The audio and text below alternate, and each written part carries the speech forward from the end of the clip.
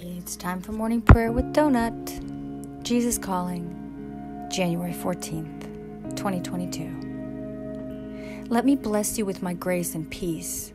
Open your heart and mind to receive all that I have for you. Do not be ashamed of your emptiness. Instead, view it as the optimal condition for being filled with my peace.